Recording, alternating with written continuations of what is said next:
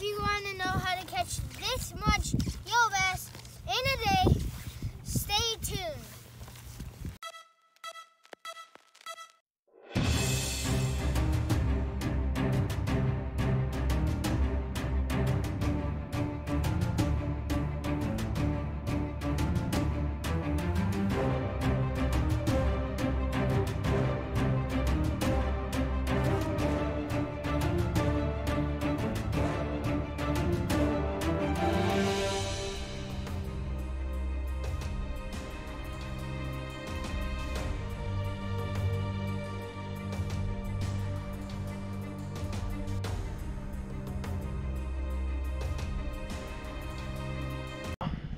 Hey guys, welcome back to another video of GN's Fishing Adventures.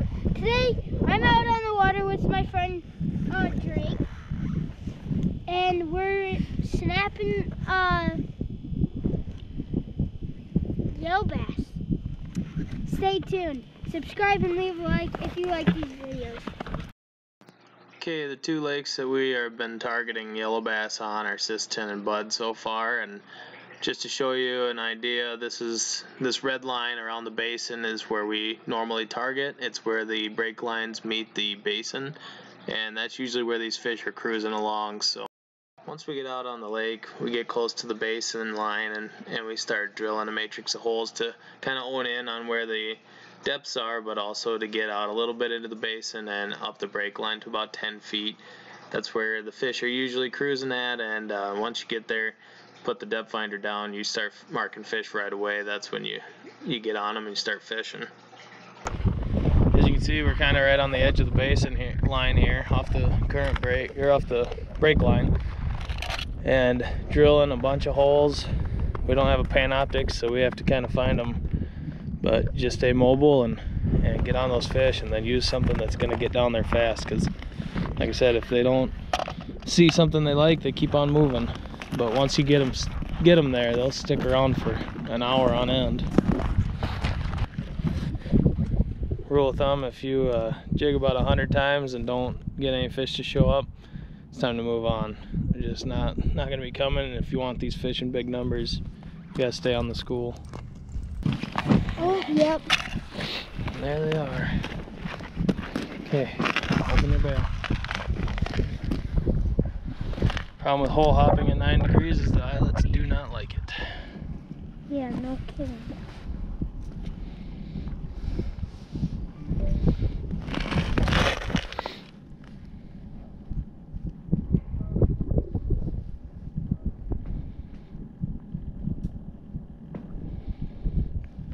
I'm jigging these fish. I'm gonna go get my pole.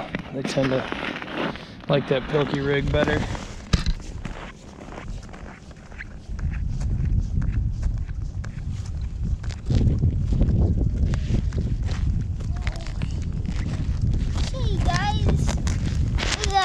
Jumbo.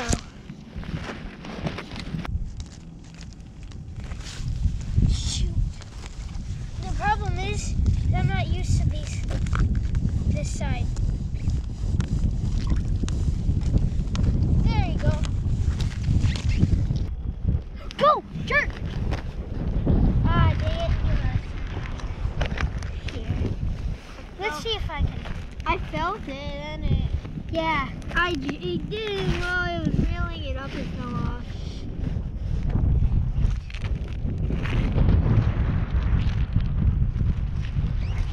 These eyes on these fish are really... Dude, these little things here, I'm gonna fight. Yeah, it does. They take on a good fight.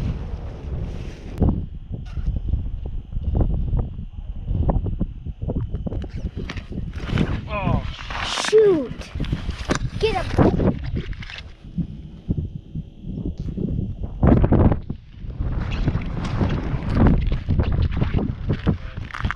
Oh, perch!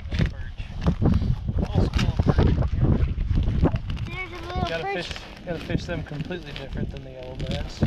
How big do those have to be for us to keep? A lot bigger than that. Just putting their lips on it. There, I got ya.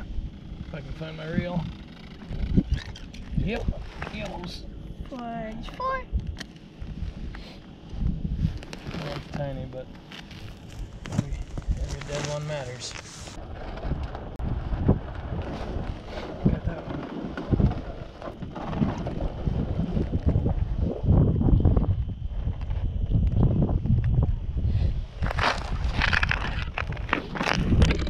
We're getting big now. Let's see how many we can catch here in a few minutes. Just had to keep moving around until I finally got on top of a school. And like I said, just catching that perch seemed to bring them in. Because there wasn't really anything here but one fish when I set up. Caught that perch and now there's about 50 of them down there.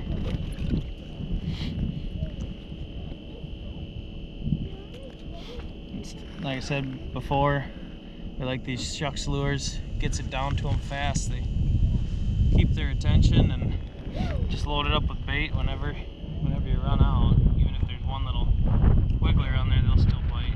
That's another thing I like to keep above the school and stick with the aggressive fish.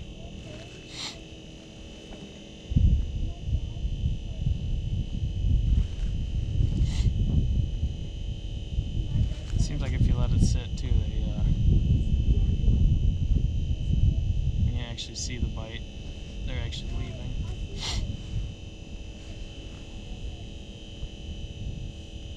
There, we got her.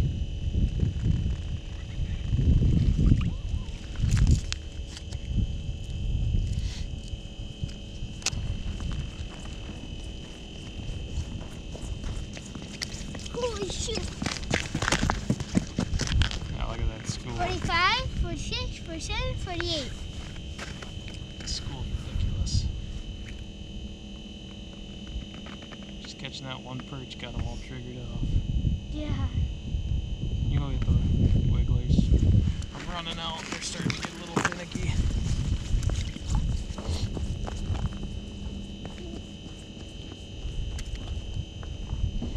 This is a technique we learned on East Okoboji back in the heydays of yellow bass over there. I mean, haven't been there for years now. I'm sure there's still plenty of yellow bass. Maybe we'll make an episode there too. Just get some other people on these fish. Because they taste good. We want to thin them out as best as possible.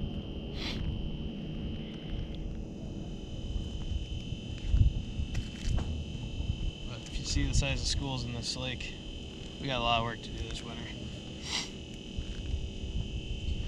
Just a shameless plug. We're talking about having a Fairmont yellow bass fishing tournament where we just kind of put the hurting on them for a day and just see how many we can get. Kind of interested in that and hope it progresses.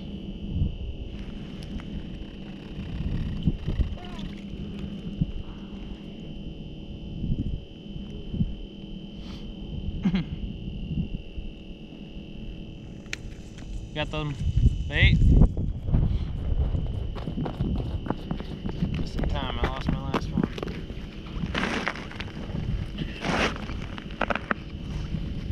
Alright, so 44, 45, 46, Ah, shnikey.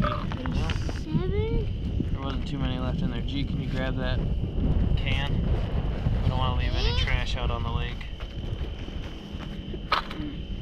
On purpose or by accident. 49, 50, 51. We have 51. Look those up.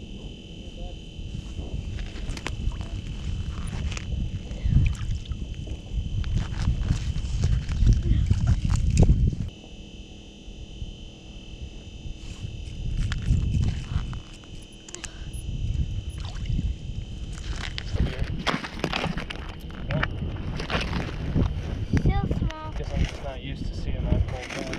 I'm usually holding it. I'm holding my pole.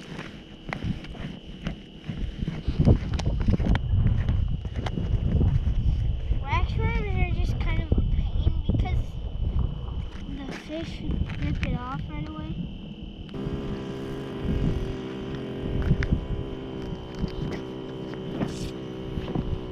Well, we are out of commission, folks. Except for the one that's on the hook right now. Wait, you have a fish in the hook? Oh. My line's all nasty. Yep, folks. See that little 2-minute tidbit there? Fish left us. They said, if you're not gonna fish for us, we're out of here.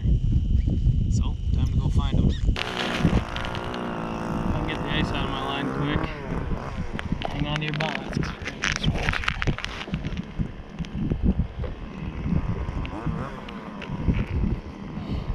Okay, if I can get down there quick, we're gonna start catching some fish.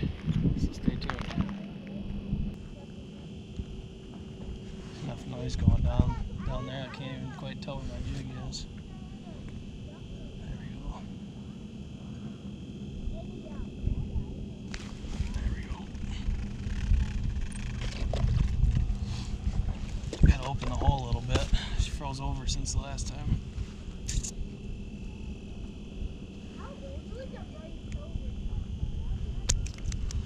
Yeah, see. Now I gotta get a wax worm. Hopefully the fish stick around, but I'm telling you, red spikes. More fish, faster results. I'm sure they would take the white spikes too. You just want a firmer body that isn't going to fall off all the time. I tried to hook the wax worm a few times just so it stays on longer, but it's not working.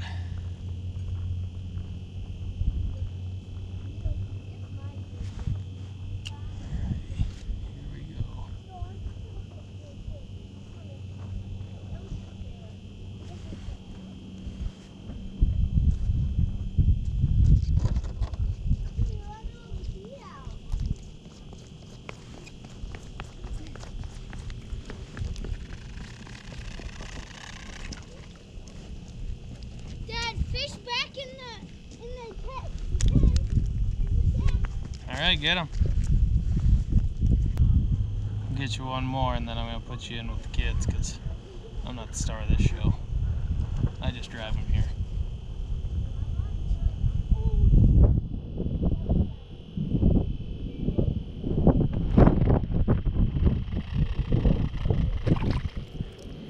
Plus the wind's picking up a little bit, so all that background noise isn't going to be good for you guys.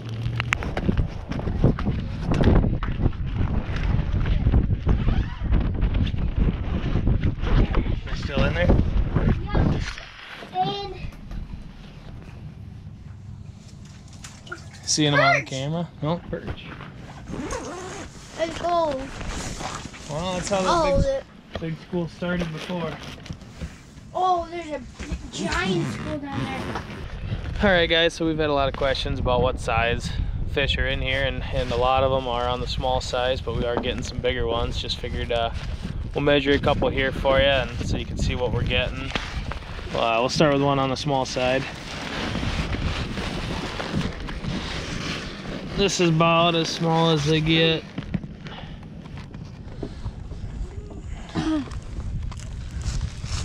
And we're looking at about 6.5 inches, so there's not real big, but every little nugget counts, and we got a lot of people asking for fish that can't get out here, so we're keeping as many as we can.